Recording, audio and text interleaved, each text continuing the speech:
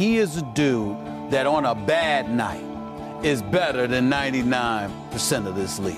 He's that legit. The big question, where the hell is Florida Gulf Coast University? Because most people never heard of it. Where in the hell is Florida Gulf Coast at? Florida Gulf Coast is going to the NCAA tournament for the first time in 88-75 win over Mercer. But at 6'4", he leads them in rebounding, and he makes tough shot after shot after shot. I didn't love the fact, and it was the first time I've watched him all year, that Sherwood Brown trash-talked as much as he did against the Hoyas, because he was even trash-talking the Hoyas between free throws he was taking. Like he'd make a free throw and trash-talk everybody in the lane. I didn't love it, but it's who he is. He's a big game, big shot maker, and he needs to talk himself to motivate himself into having to live up to the check that he wrote for himself. I'm good with that now. They went on the road and played tough teams, big college teams all year. They went to Duke, and they went to St. John's, they went to Iowa State, they went to VCU, and they beat Miami at home by 12. Lost in time and loving in the dark. Who needs light when we're among the stars? Lost in time and loving in the dark.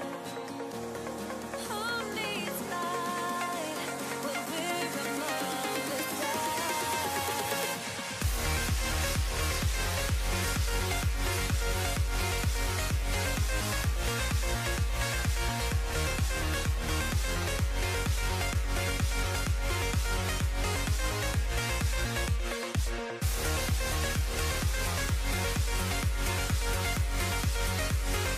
Can you believe this story? Florida Gulf Coast, a 15 seed. I guess we should have.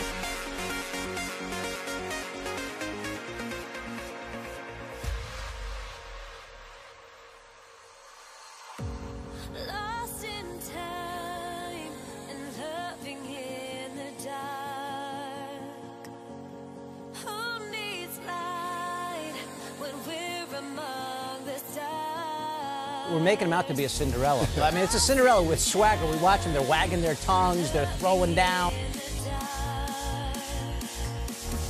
Who needs light when we're among the stars?